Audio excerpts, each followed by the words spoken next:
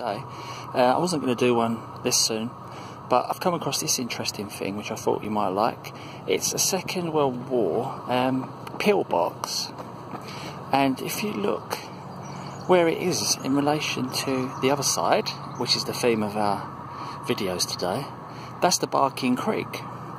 And what this was for, they used to station 2 or 3 men here, and they would stay overnight and they would basically live here. And what I've actually seen is, I've seen a photograph somewhere, I can't remember where on top of this were two soldiers who were living here for the night, making a pot of tea on an open fire. It's a really interesting picture, but just to give you an idea of where they were staying, if I just...